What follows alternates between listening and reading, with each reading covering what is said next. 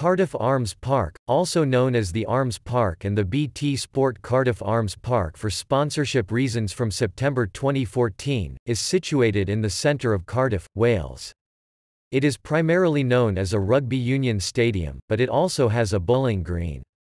The Arms Park was host to the British Empire and Commonwealth Games in 1958, and hosted 4 games in the 1991 Rugby World Cup, including the third-place playoff. The Arms Park also hosted the inaugural Heineken Cup final of 1995–96 and the following year in 1996–97. The history of the rugby ground begins with the first stands appearing for spectators in the ground in 1881–1882. Originally the Arms Park had a cricket ground to the north and a rugby union stadium to the south. By 1969, the cricket ground had been demolished to make way for the present-day rugby ground to the north and a second rugby stadium to the south, called the National Stadium.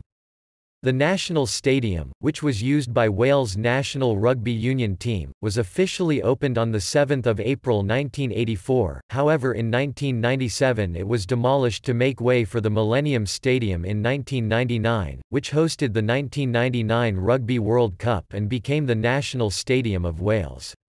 The rugby ground has remained the home of the semi-professional Cardiff RFC, yet the professional Cardiff Blues regional rugby union team moved to the Cardiff City Stadium in 2009, but returned 3 years later.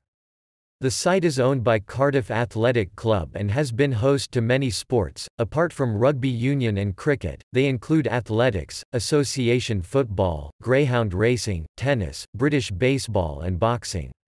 The site also has a bowling green to the north of the rugby ground, which is used by Cardiff Athletic Bowls Club, which is the bowls section of the Cardiff Athletic Club.